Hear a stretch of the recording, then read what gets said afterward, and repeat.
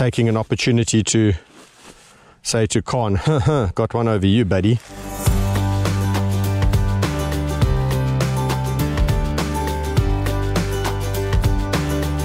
Okay, morning everyone. Arrived at the sanctuary. It is a nice, cool winter's morning.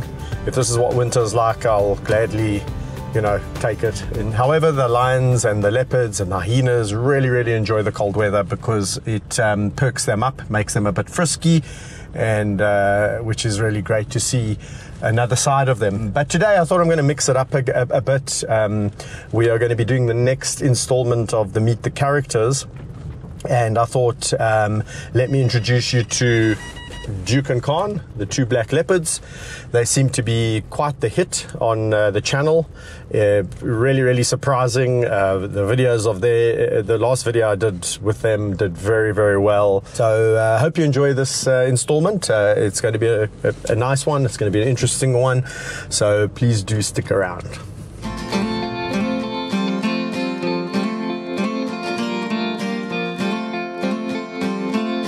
Okay, so we've just arrived at Duke and Khan's. This is their area. Leopards have a slightly different area to the lions and the hyenas. We try and give them more trees, more cover, a lot of little dense, thick areas. Here comes one of them. I think it's Duke. Running up to say hello today. Hello, my boy. Hello, my boy. Let's go. Wow! This is actually Khan. He's a little bit bigger than Duke. He is initially the more friendly of the two. So he will always come up first and get your affection and your greeting.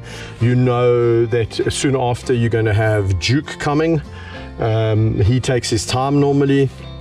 It's not to say he's not a friendly chappy. Duke's also, you'll see now, Duke's a really wonderful cat. Please don't lick the lens because then I got to clean it. And there's old Duke. So we'll let him come up. And that's a typical Duke behavior. So that is Duke's absolute favorite pastime.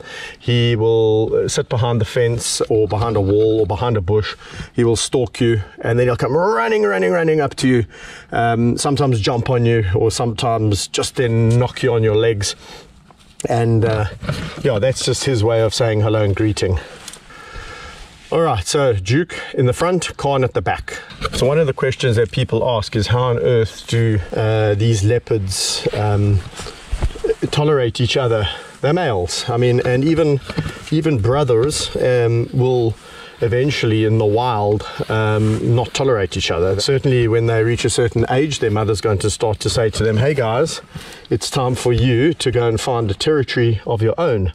And then they will kind of find their place in the wilderness.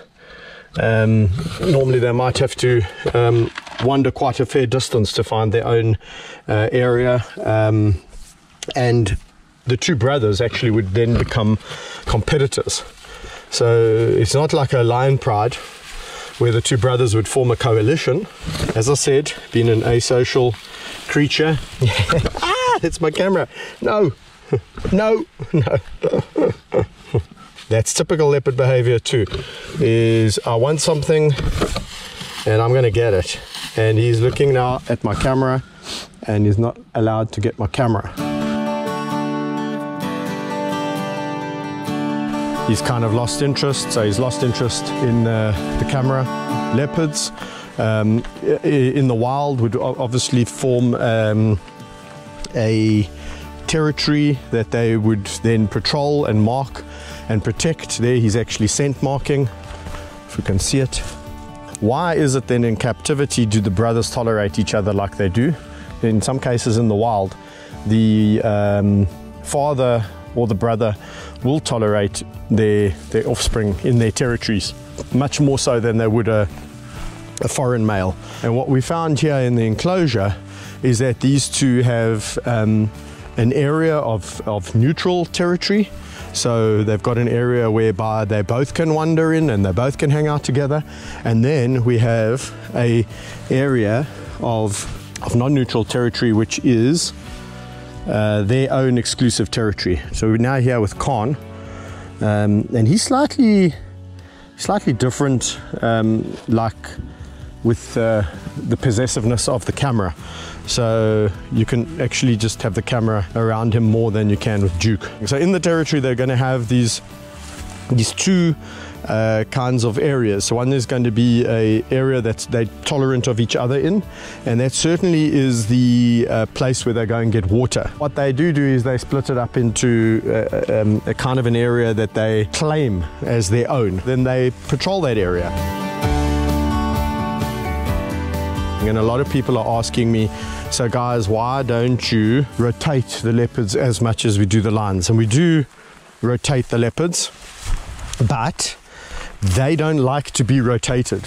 What you always got to bear in mind is you're doing these rotations and you're moving animals to enrich their lives. What happens with these cats is if you load them and you move them too frequently, there's so much fighting in the territory to claim area, because once you bring them back to an area where they haven't been before, they see that as neutral territory, and then they kind of fight for their right to have an area within their territory.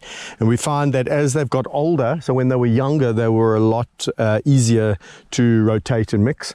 But now as they've got older, they're 9 years old, mature male leopards, they are less tolerant, and actually what happens is they fight quite a bit, and the fighting and the scrapping is not really nice. They're not aiming to kill each other, but they're aiming to dominate. We've taken that into consideration, and certainly with the leopards now, not the camera, not the camera, not the camera.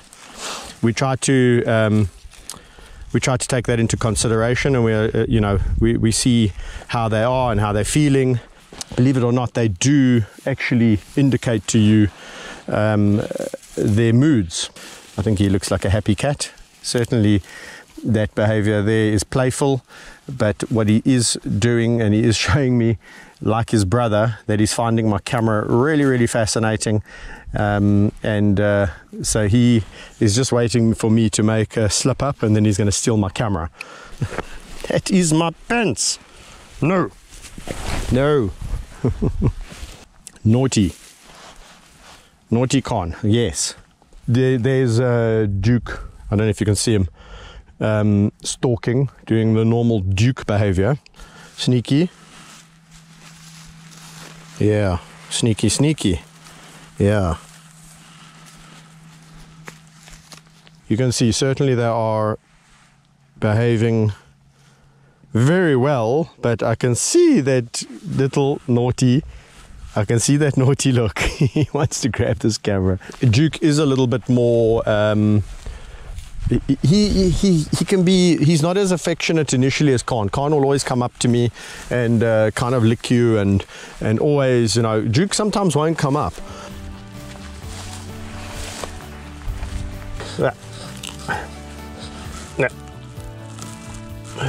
So the leopards generally like to lick a lot, and the reason for that is there's obviously salts and sweat on your skin and dry skin cells. They're not licking like a dog because it loves you. There's a purpose. So I'm just going to head out, and then I'm going to call them, and then you're going to see the feeding frenzy of the amazing pilchards.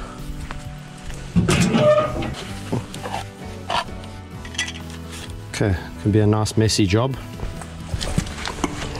I tell you, you never can get tired of these two. There's always something new. Okay, they're both waiting there. The reason for it is it's neutral. What I'll do is I'm going to just spill a bit there.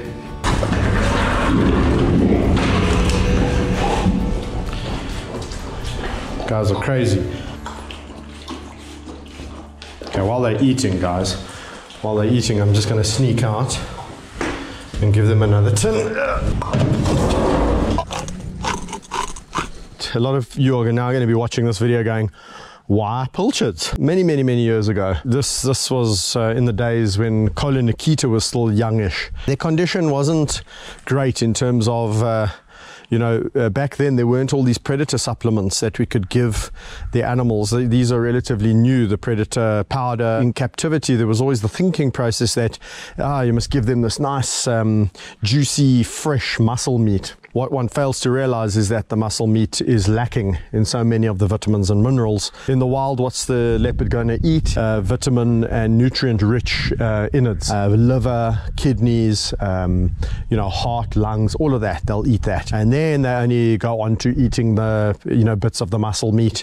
Nature has really perfected this, I'll say. So here we come along as humans, keeping these animals in captivity. Cows and horses, pigs, sheep, goats, whatever, they don't really eat it when it is a little bit old and cold. It tends to break down and go rancid very quickly.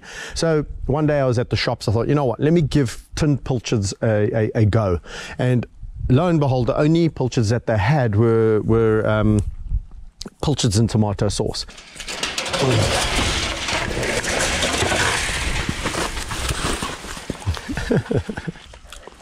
Just trying to lick the can. I washed all the tomato sauce off the pilchards and I gave it to them, and they scoffed them down, and I thought, wow. Then next it is when I next went to the shops and I saw that they had now cases of pilchards in brine, not tomato sauce. I thought, okay, right. And I bought it, came back all excited, and I opened the can and I went in and I showed it to Cole and Nikita, and they looked at me and they licked the fish with long teeth and a really unamused look on their faces, turned their noses up and wouldn't eat it. Cut a long story short, it was the tomato sauce that these pilchards are kept in. Every single animal has their own unique little thing that they like. Some of the animals are liking the citronella spray, others like their little treats like the pilchards. I have some lions at the moment that we'll get to that absolutely go crazy for boiled eggs.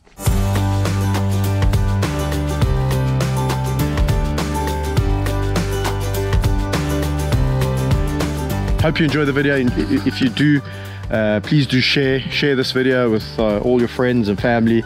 If you subscribe to Lion Whisperer TV, thank you so much, really appreciate it. It's because of your subscriptions, especially the members subscriptions, that enables us to continue to create content, to continue to create awareness. So if you do enjoy these videos, please do subscribe or even become a member.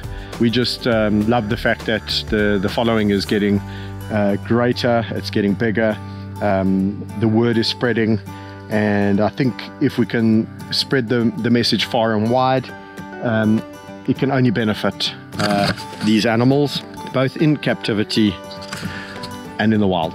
So thanks for watching, and until next time, bye.